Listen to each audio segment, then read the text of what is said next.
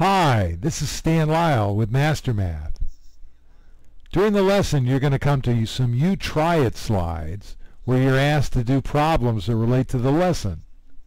Hit your pause button, try the problem, and then hit the forward key to move on to the answer. I hope you have a really good time today.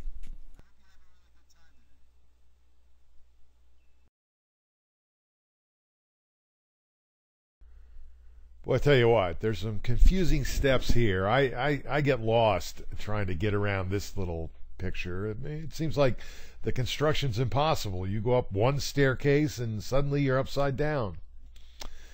Well, today we're talking about multi-step equations and solving multi-step equations, and some of you are going to think it's quite as confusing as this picture.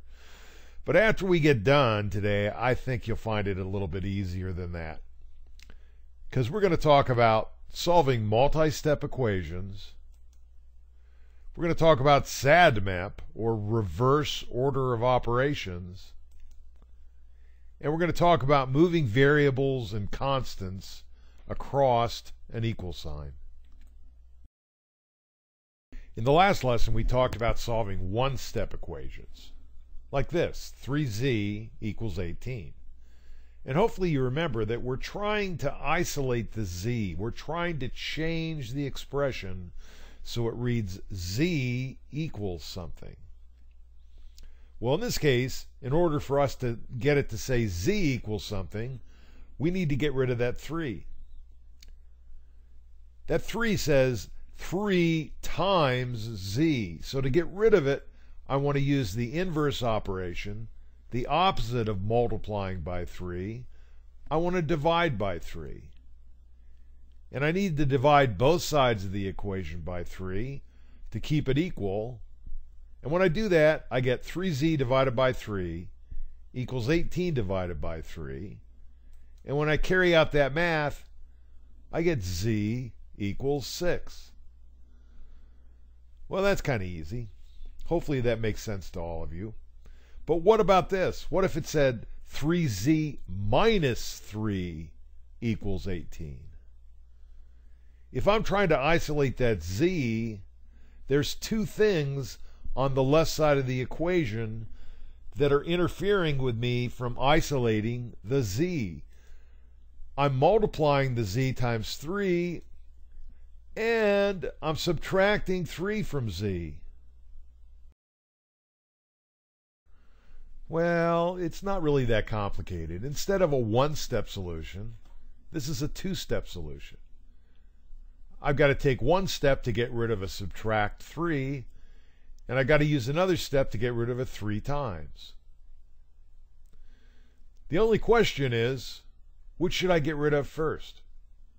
Should I attack the subtract 3 first, or should I go after the 3 times first?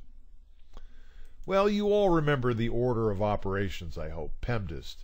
PEMDAS says you should always do parentheses first, and then exponents, and then multiplication and division, and then addition, and then subtraction.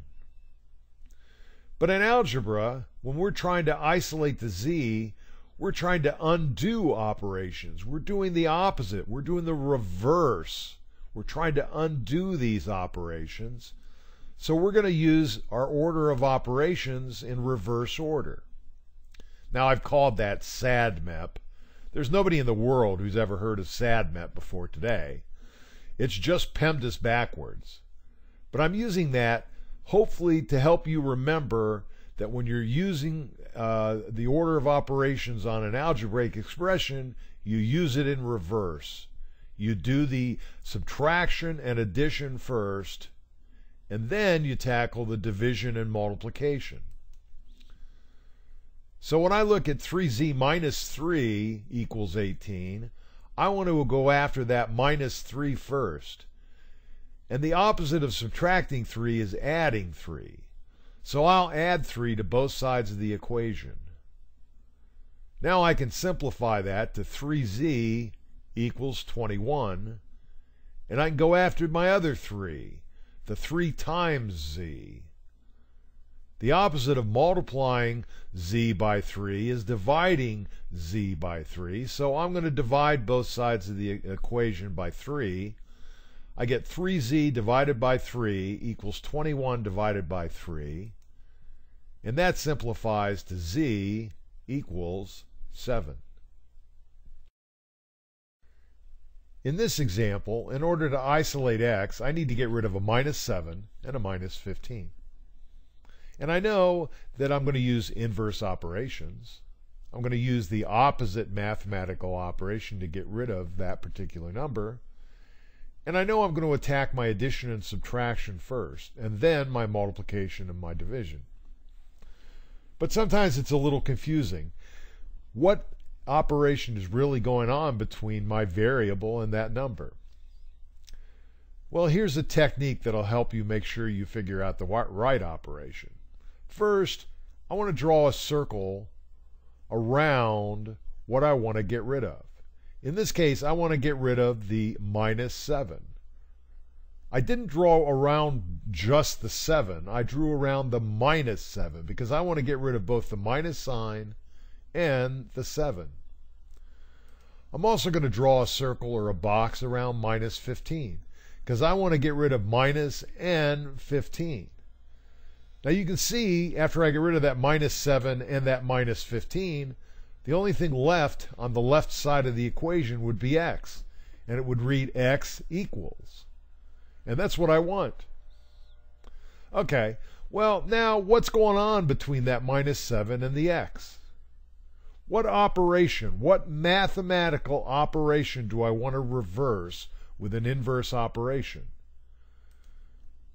What math operation is going on between minus 7 and x? Well, they're being multiplied by each other. It's x times minus 7. How about what operation's going on between x and minus 15? Well, hopefully you can see that I'm subtracting 15 from x. So the inverse operation would be to add 15. Here's another example. 5x minus 6 equals 24. In order to isolate the x, I've got to get rid of a 5 and a minus 6 so that my equation reads x equals something. Well, which should I go after first? Reverse order of operations would tell me that I need to go after that subtract 6 first before I go after the multiply by 5. So I'm going to add 6 to both sides of the equation. When I do that, on the left side of the equation, my plus 6 and my minus 6 are going to cancel each other out, and it'll now read 5x equals 24 plus 6. Now, look at this. Originally I had 5x minus 6, and I've moved that 6 to the other side of the equation, and when I do, it becomes positive 6. Let's look at that again. I got 5x minus 6 equals 24. Well, I want to move that minus 6 to the other side of the equation as one of the steps towards isolating the x. And when I move it to the other side of the equation, it becomes positive 6. And the expression reads 5x equals 24 plus 6. That's just another way for you to look at this addition and subtraction of numbers in an equation. I can also move that 5x to the other side of the equation. First, I'd need to remember that it was positive 5x. Then, when I moved it to the other side of the equation, it had become negative 5x. Now, this rule that we just learned about moving parts of an expression from one side of the equal sign to the other doesn't work with coefficients. That 3 is a coefficient. The 3 is being multiplied by x. And I can't move that coefficient to the other side of the equation. I can't take that minus 3 and put it over there because it's being multiplied by x, and that just doesn't work. This only works when I move an entire portion of an expression that's being added or subtracted.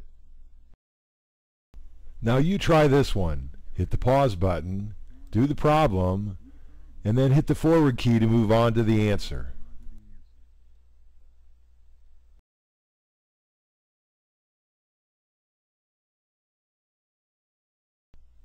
Well, I'm trying to solve 6x minus 4 equals 14 for x. I need to isolate that x. That means I need to get rid of that 6 that's being multiplied by x and that 4 that's being subtracted from the x. And I want to get rid of the subtraction problem first and then the multiplication problem. So I'm going to add 4 to both sides of the equation. When I do that, I get 6x equals 18.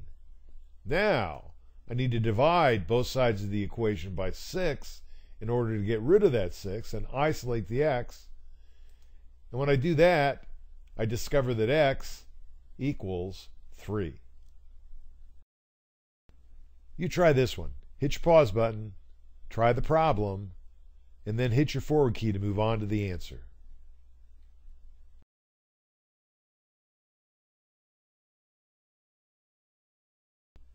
All right, in order to solve for x, I need to get rid of a 15, and I need to get rid of a minus 3. The minus 3 is being multiplied times x, and I don't do multiplication or division first. I do addition and subtraction first. Now, hopefully you can see that that 15 is positive 15, and I can rewrite this expression minus 3x plus 15. I'm really adding 15 to minus 3x. So I want to attack that first, and I can move that to the other side of the equation, and when I do, it becomes a negative 15.